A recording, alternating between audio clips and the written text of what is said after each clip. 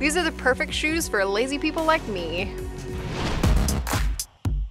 We rolled over to France to meet maker Paul Chavon and his wheelie neat invention. C'est une longue réflexion sur le transport dans la ville, le déplacement individuel des gens dans la ville.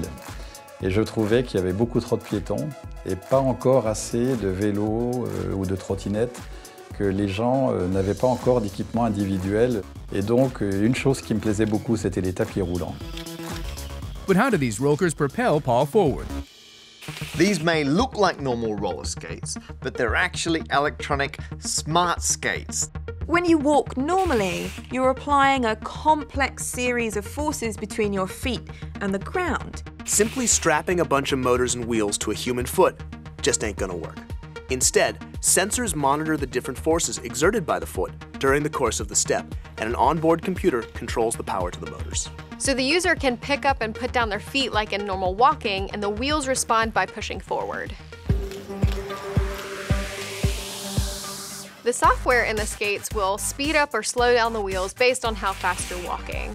So if you're in a hurry, you just take faster steps and the skates will speed up too. These devices even have a mode for enabling the wearer to safely navigate stairs by locking the wheels. If the sensors detect forces only on the ball of the foot, the motors turn off. La sensation est vraiment celle qu'on a avec un tapis roulant, et même elle est plus grande encore parce qu'on va plus vite. Donc on a une sensation de défilement qui est très agréable.